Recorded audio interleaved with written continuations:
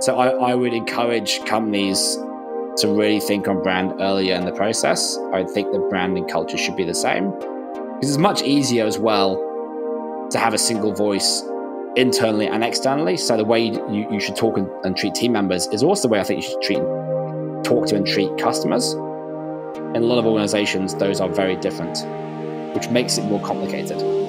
I like simplicity. Just keep it all the same. It's easier.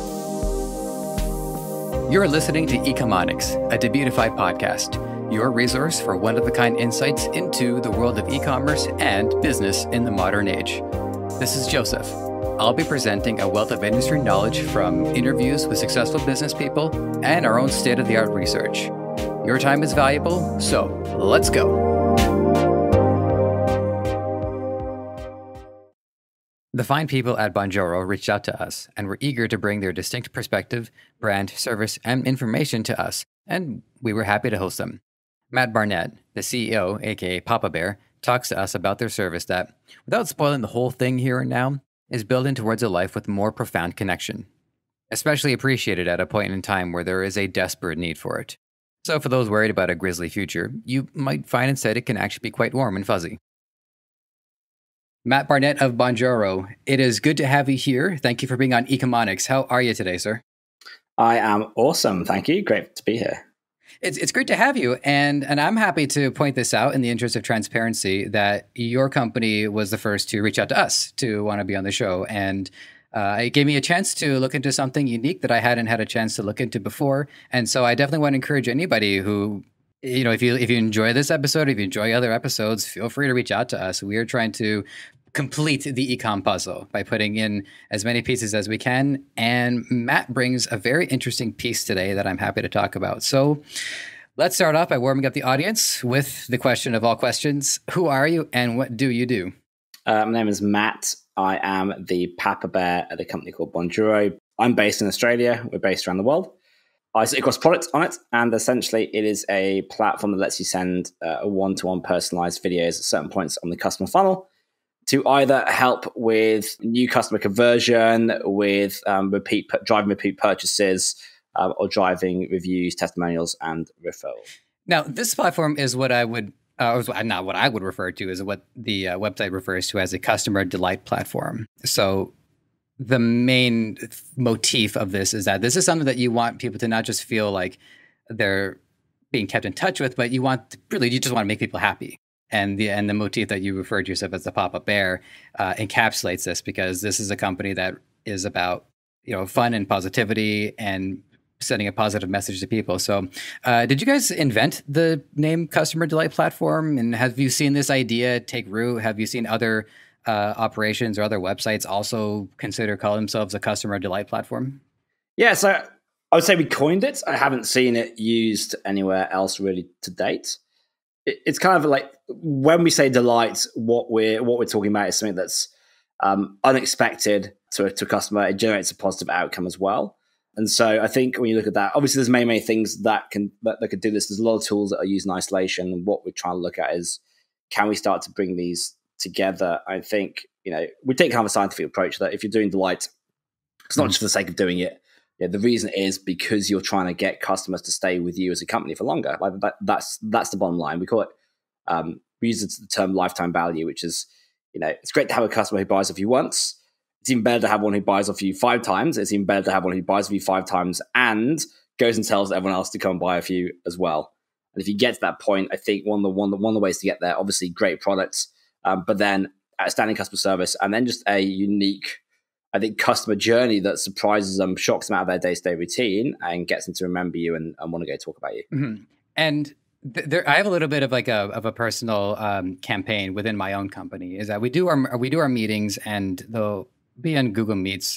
It's Google Meets, and everybody will be on their call, but 1 or 2 people at max will have their videos on. And I personally advocate for it. I believe in having the videos on, and the reason why is because, especially in the time that we're living in right now, where most of us are locked within our own homes, we need every chance we can get to connect with other people.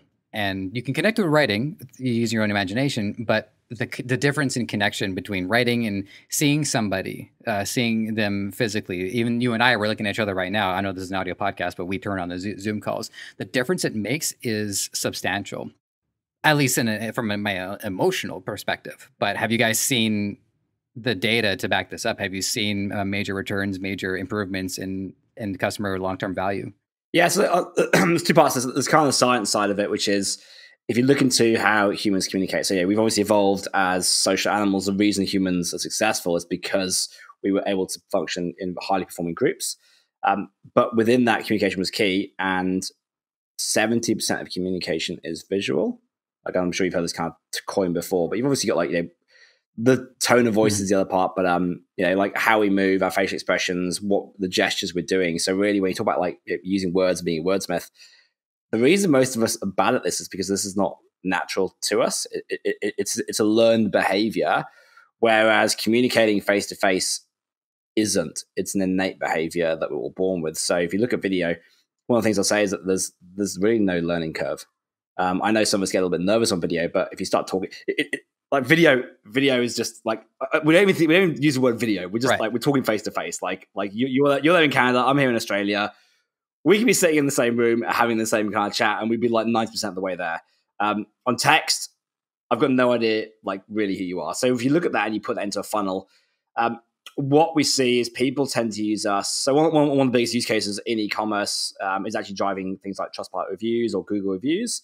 When you reach out to a customer after you've delivered a product and you say, "Hey Jane, just checking in. I want to make sure that what you've received is what you expected. If you have any questions about it, please let us know. By the way, if you are happy, reviews mean a lot to us. Please go leave a link here."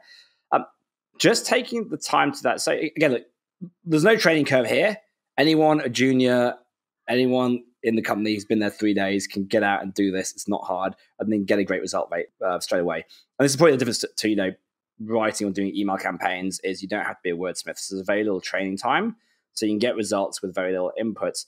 The other side is like, as a recipient, when we see someone and we see they're genuine, and we can tell that just like within seconds of looking at them, to be honest, in the way they act, you get this trust thing that comes across. Like you can read people, you understand them, you get who they are from your lifetime of interactions with thousands of people, and so when you trust them, you go, "This is a good person. Like I'll get involved here." And this is not even taking the whole delight and like customer service excellence part into it. It's just a better way to communicate with very little learning curve, and as a result, we drive 3 times the response rates of any other comms platform you could use.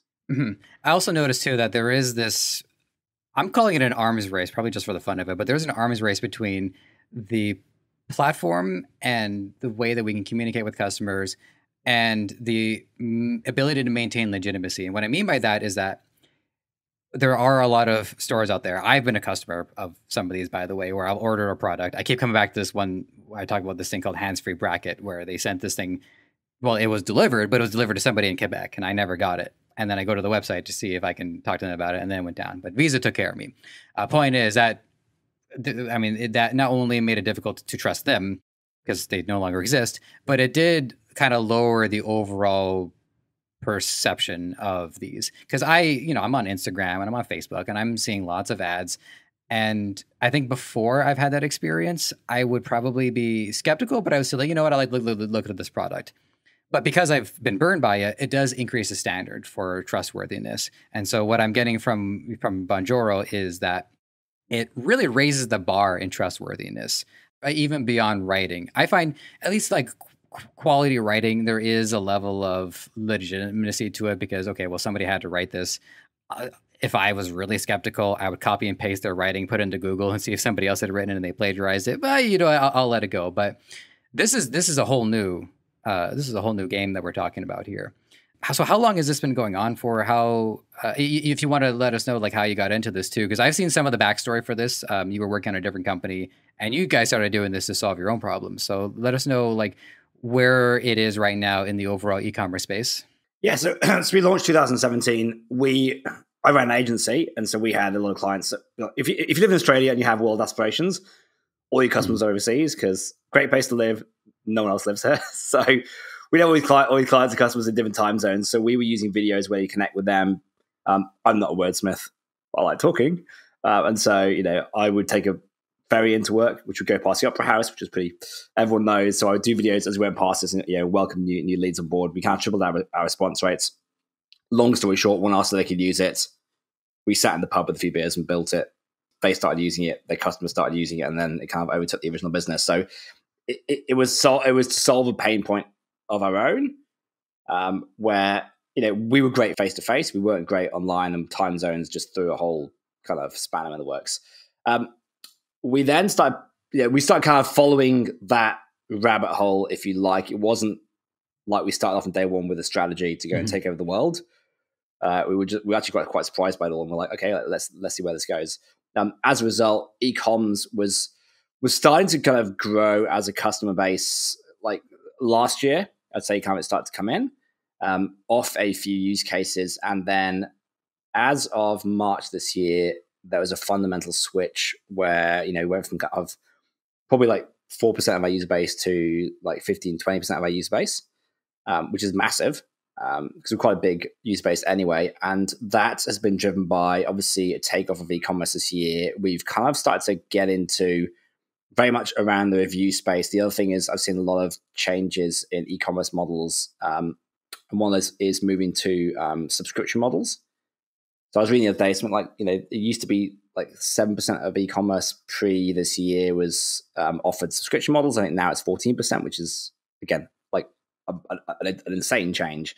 And because you have these subscription models, you have e-commerce companies looking at this thing called lifetime value seriously for the first time, which is when you have someone paying you on a monthly basis or an annual basis, how do you make sure that person keeps paying you and stays longer? And so you start to get almost into the same mentality that you would have in SaaS and kind of software companies, which is how much are they worth over the lifetime? What is their churn rate? How do we keep them longer? And so you start to get into retention. And that's where we traditionally we use mostly. And now e-commerce is starting to pick this up. And so it's interesting. You see this kind of blend of where e-commerce is starting to move into like software subscriptions, and you start to see this blend over. And because we play in that space, and we've been very effective, and e-commerce is a very process-driven environment. And the way that our platform works is that it's not off the cuff. It's always, customer did X, send a video. So we're very much a process-driven system. It fits and kind of melds with that perfectly. Now, is that the only part of the funnel where it's just applied in the retention, or have customers or even you guys considered or implemented it in other parts of the funnel as well? Like, have you tried using it during acquisition or decision or any other part of that? Yeah, so across the customer base, we use it all parts of the funnel. So we used a lot in sales, we used in inbound lead conversion, we used in activation if you're online courses and SaaS, we used in upgrades and retention, and then referrals, and then we use at the end of the funnel in kind of generating advocacy and getting people to kind of talk about you, which I actually think is the most exciting part of the funnel, because I think a lot of companies fail here. I think we all have a habit of focusing on new customers. I think on new customers first. I think next thing is like, okay, retention of existing customers. This little thing called advocacy or super fans, and this point I think is awesome, is making people don't get 10,000 customers, get 1,000 that love you and that will go and talk about you like openly online and at events and wherever else. And if you can get that to happen, then each of those 1,000 people bring you 10 more leads. Like, that's your business for life. I think getting that to happen as a process is hard to do. I think, again, most of us kind of get part of the way there. But I think if you focus on things like delight and surprise, this is the kind of stuff that makes you stand out. This is the kind of stuff that connects customers with your team and your people. This is the kind of stuff where people are going to go, these guys are different, and they're going to actually want to go and talk proactively about you. If you never get that to happen, you've just solved your biggest growth lever. And it's free and it's cheap, and the leads that come in from that are always much more highly converting. So that's kind of the area of funnel I think is actually the most exciting, most untouched. And I'll rant for hours if you let me, but we come in all parts.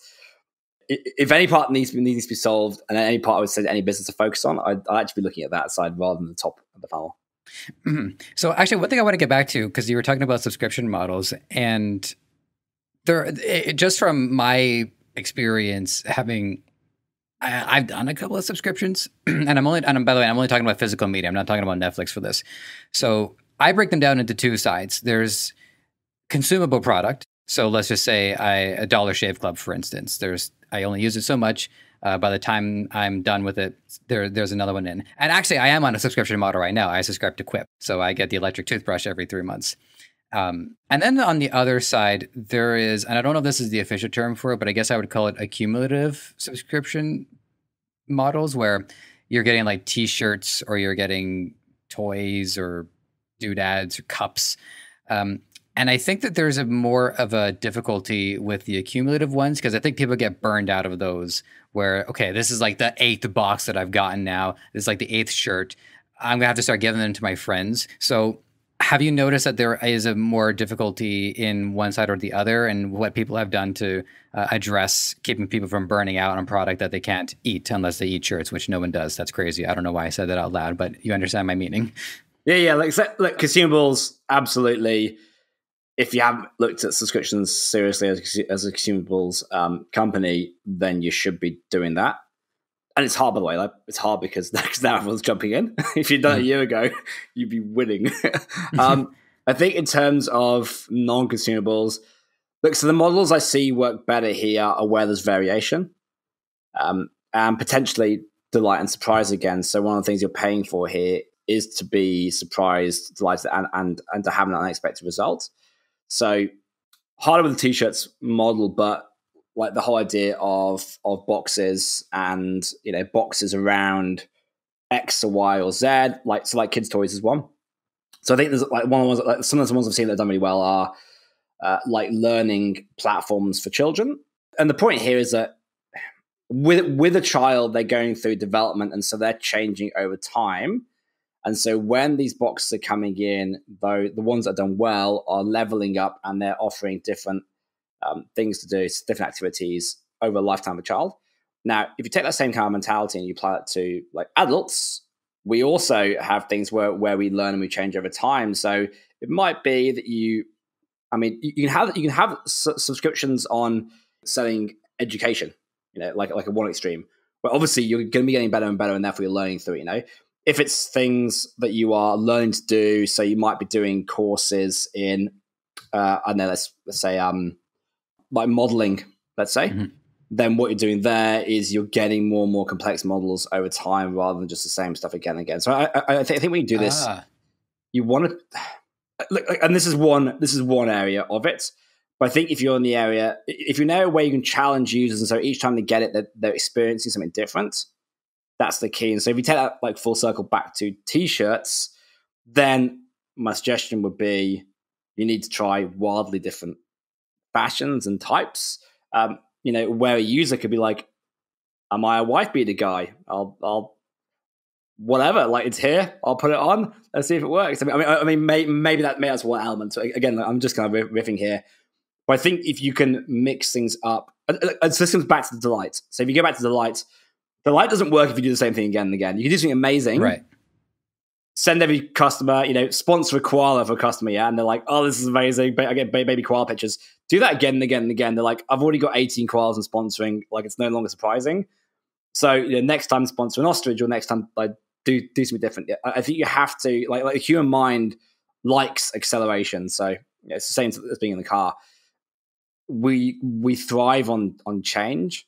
So new experiences and change. So like driving 100 k's an hour or 100 miles an hour isn't that exciting.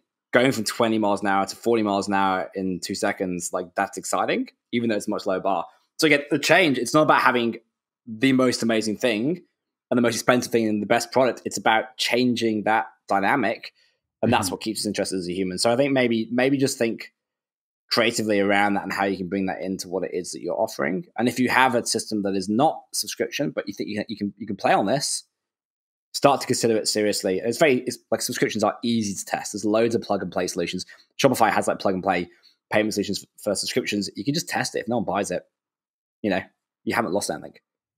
When you mention child education and mathematics, given my own mathematical skills, which are lacking, I realize maybe I should just get one of those anyways. Keep it around for when I do have a kid. Just to run through my bed mass again, just for the sake of it. A great answer, by the way. That opened up quite a few new ideas that even I hadn't considered. So I go through the Bonjoro website as part of my preparation, and One quote sticks out to me is that Bonjoro says it sends the videos and to leads and customers at just the right moment. Now, that to me initially I think, okay, well, there's like a trigger there where if they say like they find out that it's delivered and it's integrated with a delivery app, they say, okay, it's delivered, send the video. Now, did I nail it? Or like, will I be using my data to figure out the best time? Or is this something that Bonjoro has data to share with the customer and can actually figure out when is the optimal time to send it? Yeah, so you kind of nailed it there, is that we do it in response to triggers. So at the moment, it's a little bit more simple. So we actually are investing in trying to tell you when to do this exactly. But so for instance, we actually have all these things called funnels where you can kind of plug and play and we'll set up for you. So if it is doing driving with Trustpilot reviews or kind of or Google reviews, there's two common triggers. One is straight after purchase. The better trigger is actually straight after delivery. So if you have your app which tells you it's been delivered, we actually suggest like a 24-hour wait period.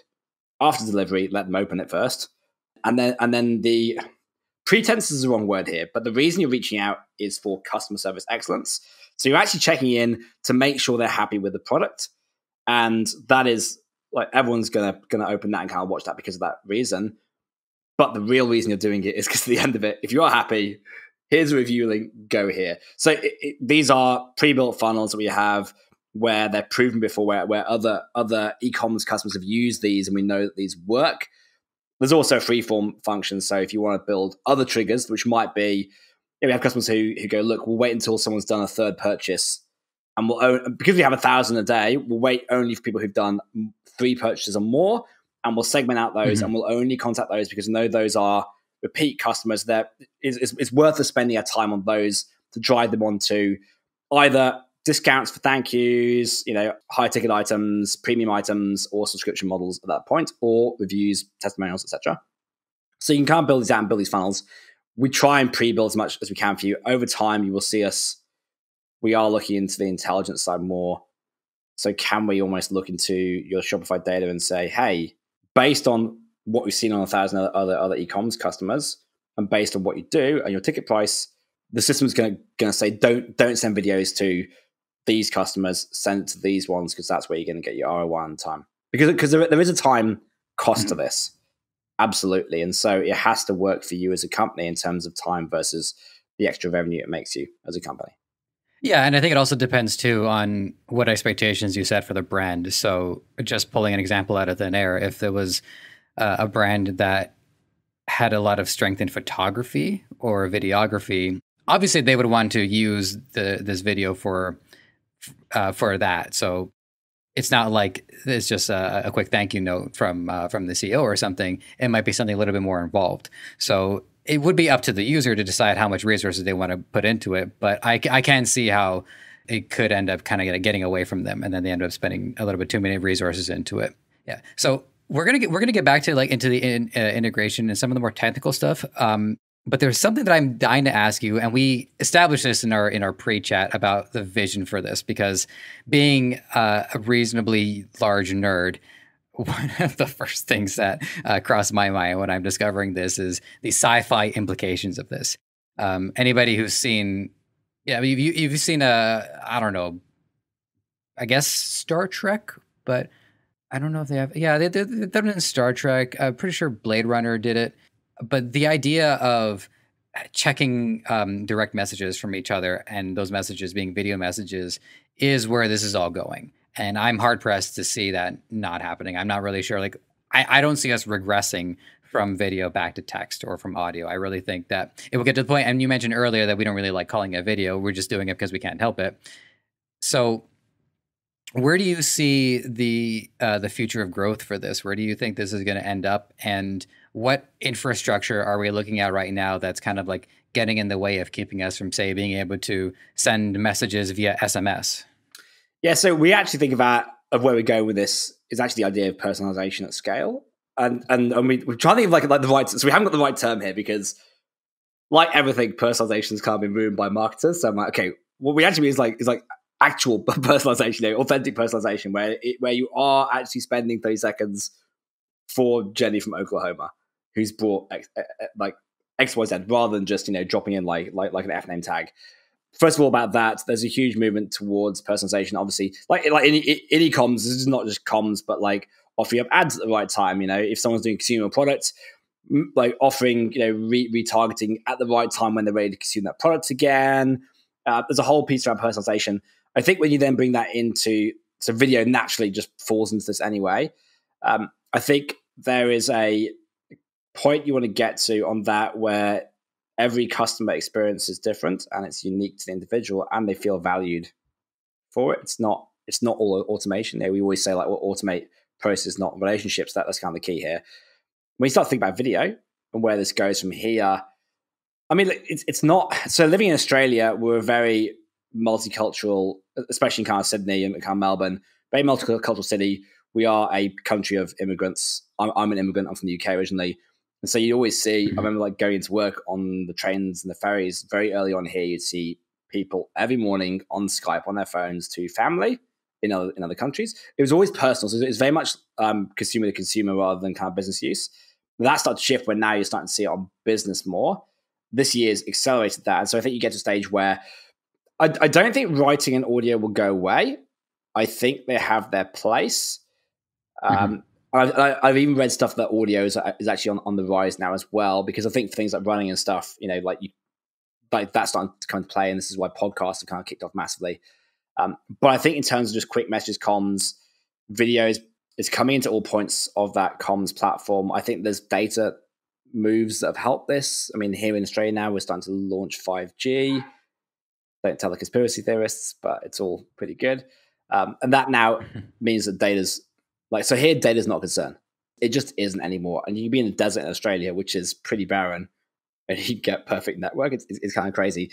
So I think there's limitations that have been lifting. We see in kind of third world countries, so places like, Malaysia, Africa, that's obviously a little bit behind that, but that is catching up massively.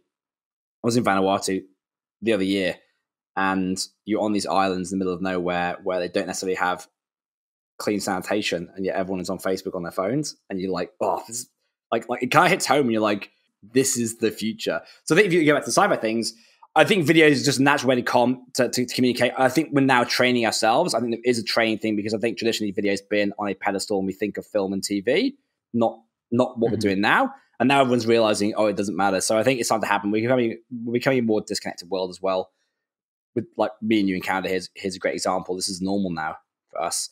So that will happen. And then you start to think, okay, well then where do you go next? And it's like VR has never really taken off. And I'm like, of course it hasn't, because you can't go from text to VR. You have to go to video first.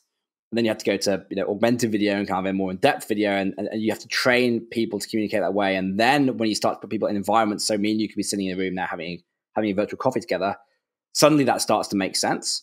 It never did before, because who's going to do that? Everyone has to have it for it to work. When everyone's got video, you can't like most of the way there. You're just giving it another little nudge. So I think we're getting to that. I think that will happen now a lot sooner than it would have done. I think, again, it's inevitable that with me in Australia and you in Canada, I would love to be sitting in the room with you where I could see, because right now I can see your face, but I can't see your gestures and like I have no idea how tall you are, or if you're skinny, or if you're fat, like everything else, like, which all kind of like influences how you think about people. So I think that's the next stage we're going to. So I've talked a lot there about a lot of things, but yeah, and you also can't. Well, maybe you could figure it out, but I'm recording in my closet because it's the most soundproof room in the apartment. Yeah. So I don't know. Maybe some things are left better left undiscovered. Not that I mind or anything, but there's a couple of interesting points there that you raised, and one of them is about there is an inherent value to video, because you're saying that audio and writing will always have their place, and they will. I mean, I think once people will realize at scale how harmful light can be closer to your bedtime, I think books will actually have a resurgence. And in fact, they probably already have, where people will want to get back to reading at the end of the day, or even at the beginning of the day before they blind themselves first thing in the morning. But also with video is that, and me, from my background, is I did background acting for about 1.5 years, 2 years. I enjoyed it immensely. Even at some of the really hard days, it was a blast. And they're filmmakers, so they're just making movies. People pay money. Well, once upon a time, they go to theaters, buy popcorn, they eat it. The amount of resources that went into making a film blew my mind. It's a quick story for comparison's sake. So I was in the Handmaid's Tale, and I was in background for a scene where one of the characters is just walking up the subway from the train to the outside, having a conversation. That took 8 hours by the time that we showed up to get our wardrobes all sorted out, to get in place, takes, reshoots, moving the cameras around, different angles. And then I sat in the theater and I watched 1917. And knowing what I know about how hard filmmaking is, I was just blown away by the work that goes into it. So when you say that video, I don't know, people might not be getting it like the correct amount of credit. It actually does have like a lot of inherent credit to it, because I think we recognize inherently the resources that go into it. We recognize that there is data involved, there's batteries involved, there's light involved. And also, depending on how you make the video, there is audio and there is writing involved in it as well. So that's just one point that I want to draw about video, is that it does encapsulate a lot of what makes a quality experience. The other point that I want to raise about VR, it appeals to gamers because gamers are used to projecting themselves into an alternate reality through the usage of an avatar. Even though we're just picking up a controller and we're just playing a character on screen, depending on how immersive the game is, through the use of video and audio, and also the freedom to control something, that does immerse into it. So I have noticed that virtual reality has been more accepted in the gaming community than in, I don't know, accounting or anything like that. I think you'll see it in personal situations first. So I would argue it will follow the exact same direction that video did. It's interesting because like audio and telegrams was all about business and kind of like before it wasn't a personal thing because of cost, whereas now video, again, back to the example, it was always Skype first, which has been knocked off its throne by things like Zoom, which is predominantly business, and that's just happened. VR, so again, because like you said, environments and trust and everything else, I would probably use it to sit in the room with my dad and have a glass of wine, and he's in the UK and I'm here in Australia. That's where we'd use it first and foremost. Gamers are using it with friends and in trusted environments, and it's very immersive. And they're also using other realities, but there's no reason why VR couldn't just be my room here with my couch. It doesn't have to be exciting and immersive. There's obviously that element to it, but I think when you start to think it has to be that, you're missing the point. It's more about it's about triggering your brain to believe that you're there with someone, which again, because of 6 billion years of evolution, is going to trigger certain behaviors and make you more comfortable and make you feel more connected to that individual. So I think that's really what you're looking to do. Business-wise, it will come in at the point that it's needed. Again, it will come in when everyone has it. Because the problem with VR is if any one of you has it, it doesn't matter for everyone else. So again, personal, I think, will happen first. I don't think it's here now. I just think the fact that we're so comfortable on video and the fact that we are dropping that pedestal means that stepping into VR eventually will be like, oh yeah, this is fine. Not we're weirded out or whatever else. And then obviously access, like cost and like market penetration of devices is a huge part of this. So what are the easy ways? We don't have to get on a massive headset. How's that going to work? That's the other barrier to overcome. But we've we've overcome many other technological. I mean, I'm here with like electricity and aircon and everything. It's like this will just happen again. I think you raised a really good point there. One thing that sticks out to me as is maybe instead of the headset, it would actually go more like the holographic route where people would just like project themselves into it. Yeah, okay, those are fair points. So let's get back to Bonjoro. Let's get back to integrations and the technical side of this. So can you go through the integrations for our listeners, how Bonjoro is integrated or what integrations are going with it?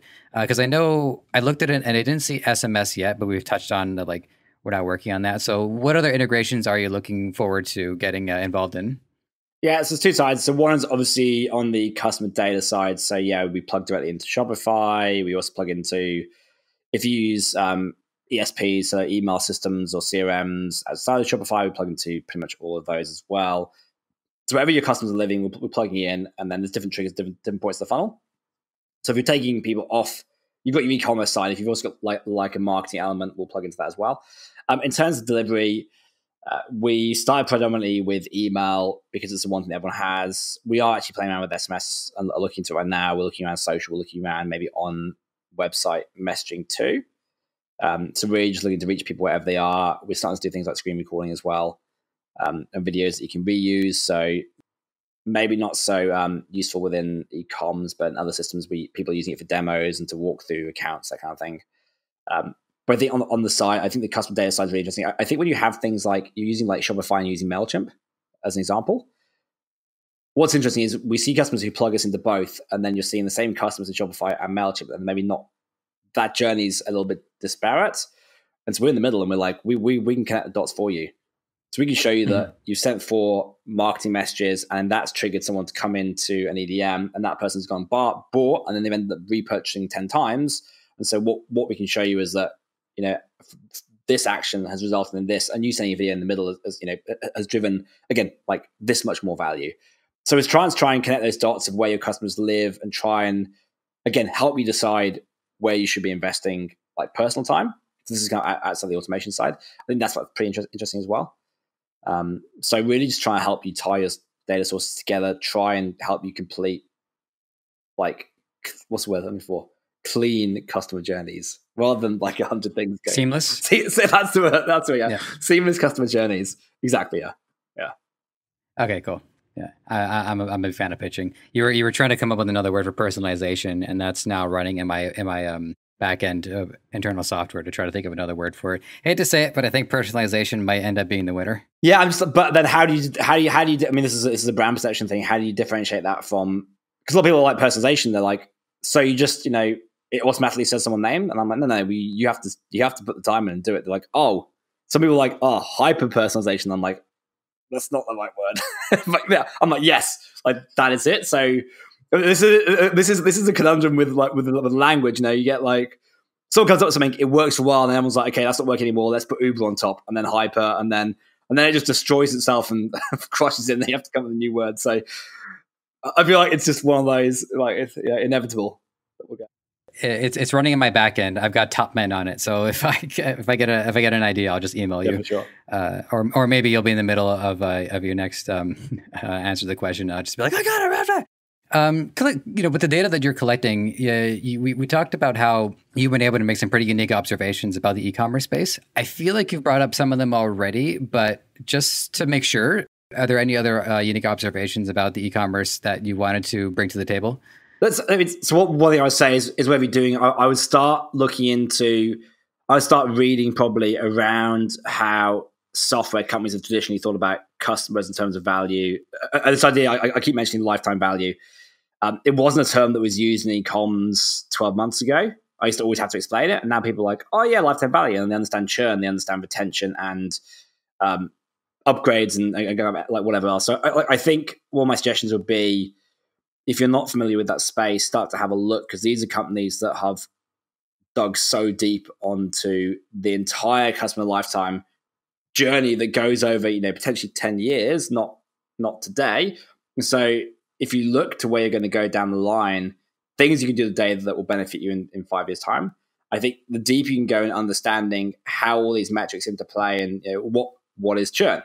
It doesn't even matter if you don't have a subscription model. But what is the value of a repeat customer? Like how much should you invest in that versus new leads and everything else? And so I think the deeper you understand this, and then also understand how software companies have traditionally approached growth, where they're always looking for, like, you hear these growth hacks. It's a terrible term. Don't get too sucked in. But the idea of looking for unique growth levers for you, rather than just copycatting all the other e-commerce companies and thinking more creatively around it. Again, my suggestion would be software has really dug into this so hard, and now I see e-commerce. Like, I think e-commerce is still in its infancy. Like, strangely enough, I think it's a booming industry. It's going to go faster than like anything right now. I think it's a really exciting space to be. But with that, and the fact it is quite early, I still think brings massive amounts of opportunity for those of you that are willing to think outside the box. And again, my suggestion is, any idea you have isn't going to be new. So look to other industries. I think software is a really good one, like alongside you, and look at that and go, what can we borrow from that and apply in the e-commerce space that maybe other e-commerce companies haven't thought about?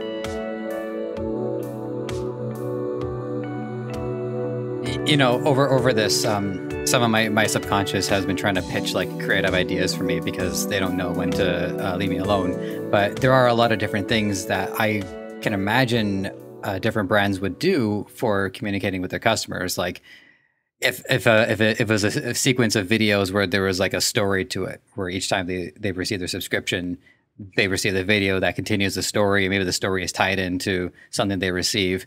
In the same way that comic subscriptions would keep people hooked, because or dramatic television keeps people hooked. It's like, keep subscribing and then you can find out what happens. So that's just me, just kind of like a spitballing, because I always enjoy the creative process. What I do want to know is, the videos themselves. What exactly are people doing? What are some of the practices that you recommend for people putting together good videos? And let's just focus on the actual videos themselves for a second. What are people saying to their customers? Yeah, so again, in the way that we use video, where it is very much a comms and kind of checking you in, like number one thing, don't think about it too much. Like, to be honest, that's probably the best advice I can give. It's not about getting your hair done perfect. I mean, don't look like have it with your brand, but like 20% of our videos are shot while people, like, it used to be on commutes to work. Now that we're a bit more of a remote world, people in parks, people on now most videos are shot in the home rather than the office. If your kids run in, don't worry, keep shooting. People love, this is all about authenticity as well, So like the more open you are, the more transparent you are, often the better that comes back.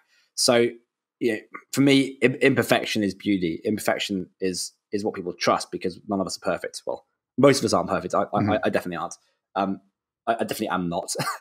So if you get imperfection in the videos, that's a good thing, and you'll learn this because you'll start doing it and you'll start saying them, and then people will, and you'll think, "Oh, I didn't look perfect there," and people respond and be like, "Thanks so much. This meant a lot to me." And so I think when you start to get the results, that will, you can't help it, that'll educate you anyway. So the number one thing I say with videos is don't think about it too much. Always have an ask, and this is with the business hat on. Mm-hmm. Is when you're communicating with customers, you're doing it. You're doing it for a reason. You don't need to be shy about that, and that's okay. There's nothing nefarious there. But are you asking customers to follow you on social? Are you asking them to join a club or a discount system? Are you asking them to subscribe or leave a review, etc., etc.?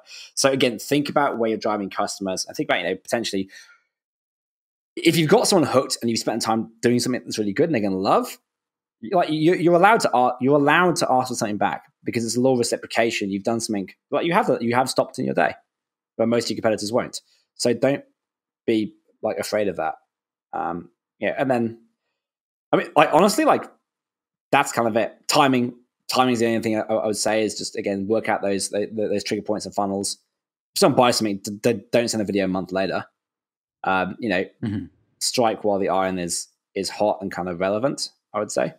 But you'll work out very quickly what your style is and what is working for you. But I can guarantee on day one, you'll probably get 80% of the results. So most results you get on day one.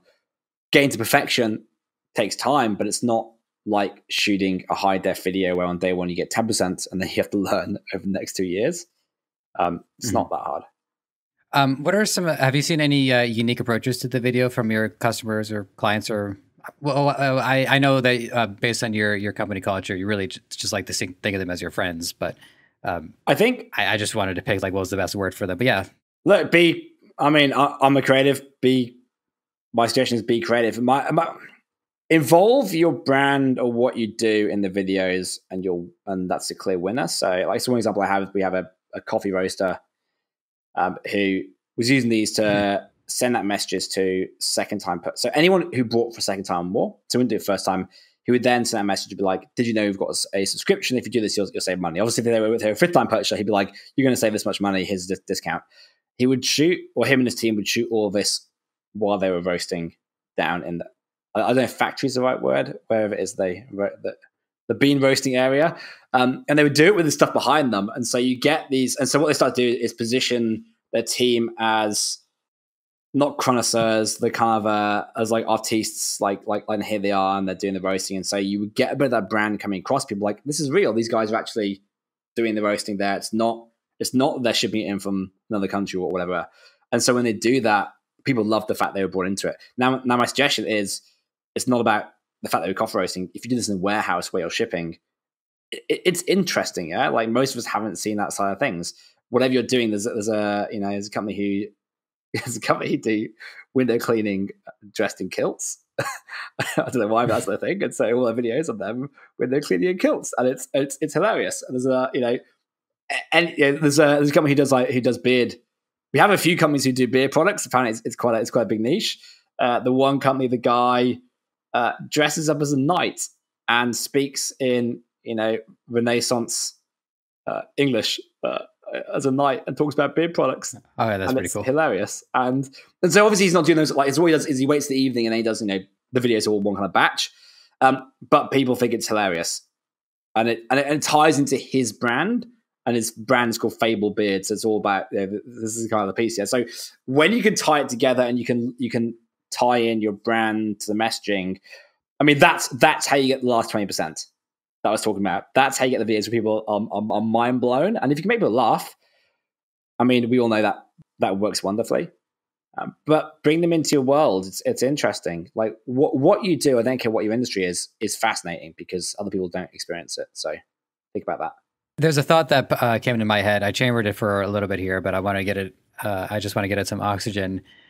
I'm going to call this the creative crusade, where I would say within the last 10 to 15 years, the creative side of, well, I guess the world has found new pathways into the business world. Even somebody like an accountant or something that people might consider to be rather, drab, can end up doing a podcast or can end up doing something fun to show their backside because of their personality. And yeah, I just wanted to point that out because I think one of the things that creative people bring to the table is their ability to understand the need for connection and to find ways to connect people to one another. So I wouldn't want to discourage anybody from attempting this, even if they're doing a business that they consider themselves to be rather introverted or insular. In fact, I would recommend it more because it would amplify that connection. It would make them stand out over all of the other, let's just say, accountants who, again, keeping to themselves and aren't considering this kind of thing. But look, in terms of creativity, like we've all got creativity. It's a natural human trait within us. If you're solving problems in any way, that's a creative process. So, there's other things like when you think about creativity, everyone thinks artists and musicians. I'm like, that's one form of creativity. You have creative accountants, and that's what makes them like awesome accountants. Anyone who thinks out of the box and goes and problem solves, and there's a whole thing with like education, like suppressing creativity and how we've done it, which is being addressed, I think, anyway. But I'm telling you, like, you've all got creative bones in your body. So I think it's just about thinking outside the box and problem solving.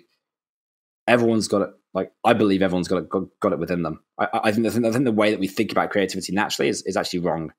Okay, that's a fair point. I just wanted to point out for myself that maybe there is like a disconnect between the people who like identify themselves as creative because of their main pursuit versus the inherent trait within everybody. Because we all have a drive to create, even if in the most basic, fundamental human sense, to create life and to start a family. So that part is absolutely true. And yeah, I can also say that I've made friends with a lot of people who had distinctive talents in art or singing, and they never pursued it because of the way our educational system, which, as you pointed out, is working on fixing this, of just discouraging people from it because it's not transactional or there's no money to be made in it. Well, I could say that's not true anymore. There's lots of things, even the most creatively inclined people can do to get into the industry. So I think here's the thing. Yeah, don't use that as an excuse. Don't say I'm not creative, therefore I'm going to sit in front of a white wall and do my videos there. Like, it's not a good enough excuse. Like there are things you can do that people will love. It's very simple. Mm-hmm. All right, so we're around the bend before we got to wrap this up. So the last thing I want to talk to you about is just your overall brand, and I think we transitioned pretty well into this. Is where you got the idea for the bear motif, and also just talk about your company culture and what you do to encourage creativity in your team members. Yeah, so because of what we do. And to be honest, the brand has driven the product development, like, in the end anyway. We're very open, transparent, and pretty kind of wacky, eccentric group, I would say. That works for us. Mm-hmm. Like, as a result, we're looking at branding. We're like, look, I think a character would be quite fun here. I don't even remember where the bear came. It kind of, like many things, it's kind of built from there. So we start with the bear. logo. Now we send bear costumes to kids at certain points in the journey. That every new team member who signs up, I was saying earlier, gets a custom bear suit they can build with a bunch of grannies in the north of England that knit it for them. We sponsor koalas. We sponsor some bears in the Ukraine as well. So we kind of just went deep on that because we thought it was funny. Like no other reason. Turns out other people think it's funny too. I think with us, because what we're trying to inspire customers to let loose a little bit and be a bit more creative, be more transparent, be themselves, be more confident. Therefore, we take our brand a little bit more extreme on that front to try and drag customers part of the way with us. We have people who come into our funnel and they're like, "Oh, I think you guys are too childish for us." I'm like, "That's cool. This probably isn't going to work for you anyway. If you think that, you're probably not going to do a good job of the videos, because if you're not willing to let go, then it's not right for you." So we're very happy to turn customers away who do not fit our brand, and we've made a conscious decision for that. I would argue that most companies should be a bit more forceful with their brand. I think a lot of companies fall in the trap of just another brand where you kind of, again, this is with the creative hat on. And then I think brand and culture are synonymous. I don't think they're distinct at all. So the way we hire and the team that we have and the attitudes we look for, we actually hire on culture first, because if they're not slightly eccentric, if they're not easygoing, if they're not willing to go camping with the rest of the team, and we fly like our team around the world, so we're like US, Europe, South Africa, and Australia, and then the Philippines. We're very global. We bring everyone together and we all hang out as mates. And if someone doesn't fit that, I don't care how good you are as a developer or as a product manager or as an SDR, you're not going to get past the starting line. So I would encourage companies to really think on brand earlier in the process. I think that brand and culture should be the same, because it's much easier as well to have a single voice internally and externally. So the way you should talk and treat team members is also the way I think you should talk to and treat customers. In a lot of organizations, those are very different, which makes it more complicated. I like simplicity. Just keep it all the same. It's easier. Right. And you don't have to even argue just simply from an emotional side. Like, this does reflect well in overall productivity. If you endear, and this is the point that I wanted to make at the beginning of the episode, when I'm encouraging, my own teammates to have their videos on when we have calls so that we can look at each other, is that when you endear your teammates to one another, that boosts happiness. And when you boost happiness, that boosts productivity. So we don't have to be sappy. We could if we want to, but we don't have to. We just have to say this boosts productivity. This creates better loyalty, and even as you say, it creates a more cohesive brand, both internally and externally, and it gives people an easier time conveying that voice to one another and to the customers. So the reasons not to do it are pretty slim. And also, you pointed out that you had some people who dismiss your brand due to its well, they call it childish nature, and it just reminded me, I was talking to my mom about a Halloween costume I wanted to put together and go downtown. This was 2 years ago. And she says, "Yeah, I thought you would have outgrown it by now." I says, "Outgrown it? We're all going to die, right?" Yeah. Again, build your own brand. Don't build my brand. Do your own thing. Here's the thing: like good culture does not mean everyone. It doesn't even mean everyone has to be nice. There's certain. I think it's Pepsi, where if you're also 5 in Pepsi, you got to step on everyone's head to get to the top, and you got to fight your way there. Honestly, like, if that's a culture, they hire people who fit that, and you like that, great. Strong brand, strong culture. Like, they've obviously done very well. So it's not about being nice. It's about having a single purpose, a single type of a single type of person. Purpose. Person and purpose. Okay. That fits together, yeah. So hire correct for you. I hire correct for what I believe is right, and because we are more of a creative industry, we have to push that. Like we need to. If you're a wealth manager, I mean, the best wealth manager I know is a little bit crazy, but maybe that's not right for you. So again, like, have your brand, know what it is, internal, external, the same, and then like double down. Like, focus is always better for business anyway. It's always better for ROI because it's much simpler and easier to do. Mm-hmm.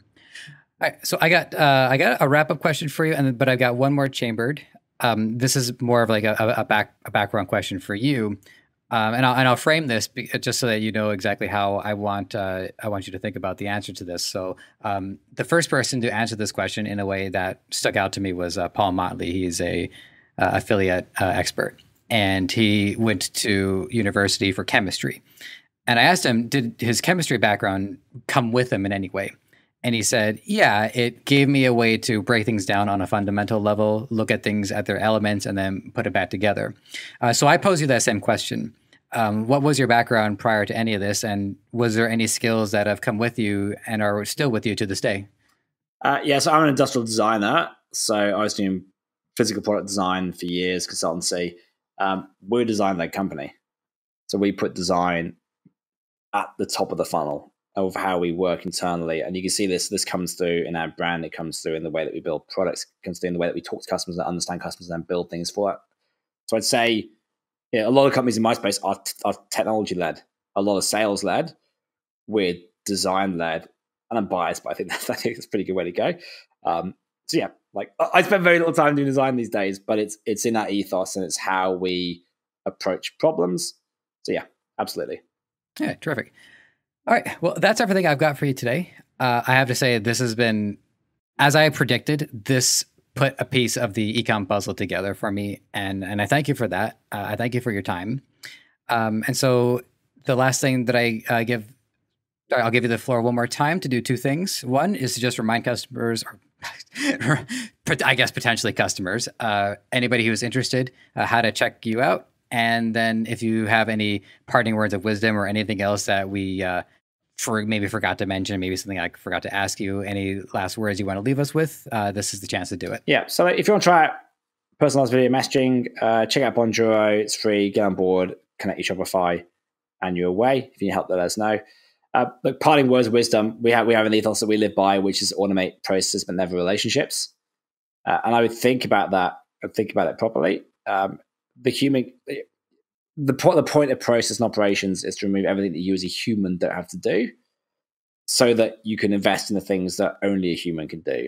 I think when you look at customers and relationships, that's down to you. That's a great way of looking at it. And one thing I'll say, just to tack on to that too, is that with the way technology is going to change our lives, my God, these next 10 years, who knows? And I don't approach it with any kind of fearfulness, because I think it's going to make the human experience more human by allowing technology to focus on the human experience and not the experience where we're doing the work that a machine should be doing anyways. Absolutely. You nailed it. Terrific. All right. Thanks for listening. Matt Barnett, once more, thank you for your time. And we will check in with everybody next episode, so stay tuned. Thanks for listening. You might have found this show on any number of platforms: Apple Podcasts, Spotify, Google Play, Stitcher, or right here on Debutify. Whatever the case, if you enjoyed this content and want to help us thrive, please take a few moments to leave a review on Apple Podcasts or wherever you think is best. We also want to hear from you, so whether you think you'd be a good guest or want to weigh in on anything related to our show, you can email podcast@debutify.com or connect with us on Facebook, Twitter, Instagram, and TikTok. Finally, this podcast is created by the passionate team at Debutify. If you're ready to take the plunge into e-commerce or are looking to up your game, head over to Debutify.com and see how it can change your life and the lives of many through what you do next.